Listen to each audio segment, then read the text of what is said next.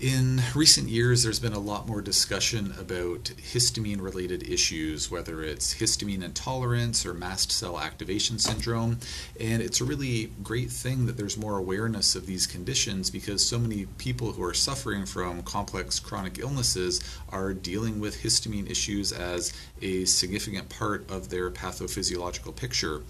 One of the things that's not widely known or talked about is that mast cells, these specialized white blood cells that contain and release histamine when they're stimulated to do so by an allergen or something that causes them to release their contents, those mast cells actually have receptors for histamine on their outer membranes. So meaning that when there's too much histamine in the body, it will bind to those receptors on the mast cells and create or lead to the release of even more histamine. So histamine is kind of this self-fulfilling prophecy in a way where the more histamine you have, the more mast cell activation occurs. So the more histamine you have and even more mast cell activation, and it can create this big inflammatory quagmire or lead to a lot of reactions or sensitivities to supplements or foods or environmental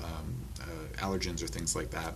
So one of the things that's important to note is that by quelling or reducing the amount of histamine in the body, it can actually ultimately treat those histamine issues on a really fundamental level.